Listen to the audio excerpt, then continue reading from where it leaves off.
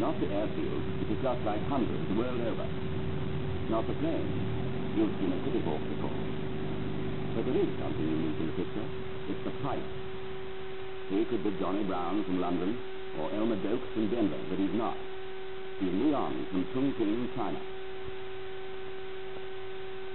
现在我们已经接受了近代的空军教育，和配备了世界上优良的飞机。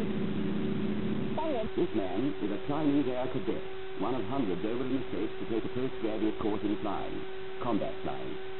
First, they learn to speak English. And there as you see me do, everybody.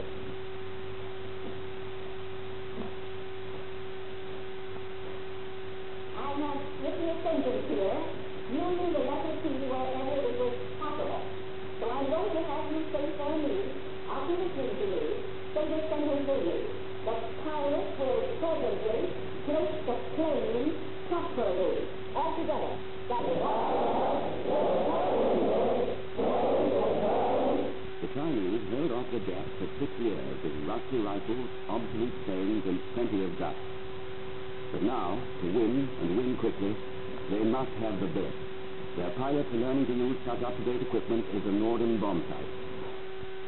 These men are cadets, but unlike most cadets, they know what war really means.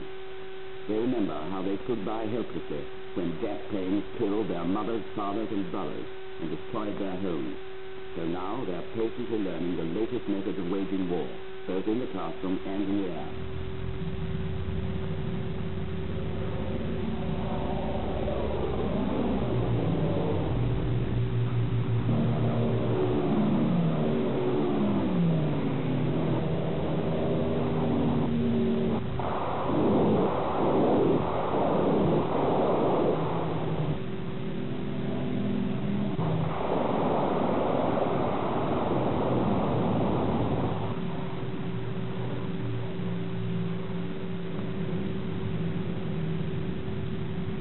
These young men are going back to China.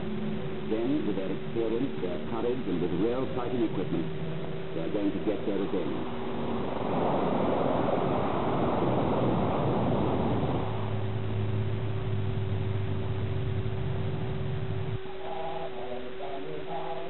Young China sings of a new world it is going to build.